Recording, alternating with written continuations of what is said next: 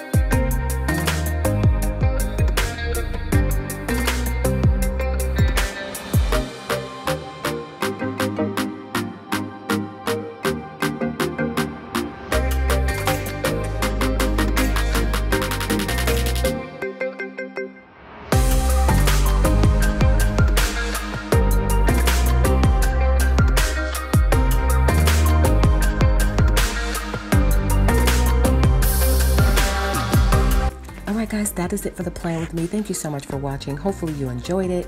You got a little inspiration out of it and found maybe something you want to use in your planner, which means you'll give me a thumbs up on this video and also consider subscribing to my channel. Thanks again guys so much for stopping by. It means so much to me that you stopped by to join me for a plan with me today. Hopefully you will come back by to catch another plan with me, in which case I'll see you then.